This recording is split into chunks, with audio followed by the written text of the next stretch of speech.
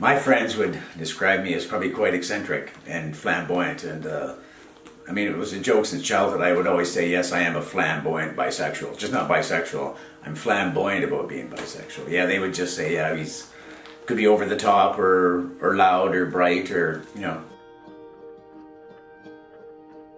We were banding together some ways that and expressing our rights of freedom to expand our rights. And we actually had to fight back a little bit by just saying we're here, we're queer, and all that sort of stuff, and whatever phrases you want me to say about that. We just, by dressing gay or dressing bi, it seemed to be tolerable for rock stars to do it, but for the average Joe in the street, they would put you down. And now it's like trendy or something, but it wasn't trendy then. Well, it was nice to have a peer group that you felt like you could join and you were treated with respect, and maybe nobody's going to suddenly beat you up. Because remember, I'm a child when I came out here, basically a young teeny bopper. In the gay bars, I always felt safe, you know. And then as soon as you stepped outside, they wanted to kill you. But well, unless we came out as a herd or something like that. And it's sad that people have to do that, roar around in big herds just to feel safe.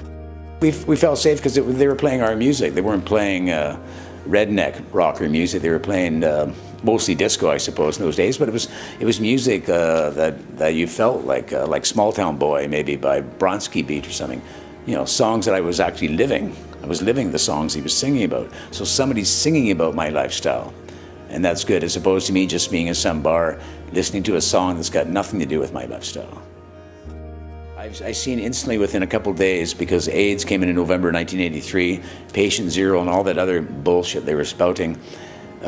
Most of my gay friends started dressing straight and were ashamed of either dressing gay or bisexual or lesbian or whatever. And I thought, fuck this, I'm going to dress as flamboyantly as I can. I just kept getting even more, like I said. I'm not backing down now. I'll dress whatever I like, and some days I would dress very butch, and some days I would dress like a drag queen. Things change, especially in Vancouver and other places, because here I get to see it. I did notice the rainbow movement, as I used to call it when I was a kid, I still do, became more business orientated. And that's good for us, but it's also bad for us, because it used to be about giving it all away for free, and that's what love to me is. Love is unconditionally given away for free. But then the gay pride festivals came in, and it became like selling flags and all that sort of stuff. And it's actually good and bad, like anything. A sword can cut you, but it can also save you. So by gender fucking, I'm mixing feminine and masculine clothing all together. Like, say I'm wearing an army boot with a little pink dress. Well, the army boots are very masculine. The pink dress is considered very feminine. And when I was a kid, all bars had dress codes. Even gay bars had dress codes, and I've always rebelled against that. Even the gay bars, I'd say things will keep changing. Hopefully they'll get better, but some days it might seem to be worse for you, but it'll slowly get better, because I've been seeing it for a long time that we're slowly expanding our own human rights. And so I'm very positive about what things are happening. Some days might seem a bit dreary, but yeah, it's getting better. It was the punk movement that just said, I'll wear anything I want to wear. We stretched it, and we had to, because we were fighting for rights. In my case, I was using dance and clothing.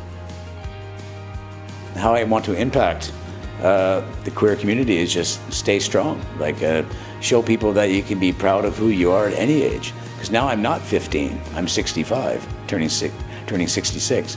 So I can show them you can be an older, whatever label you throw on yourself, whatever pronoun I throw on myself, and be proud of my own pronoun, or a variety of pronouns in my case.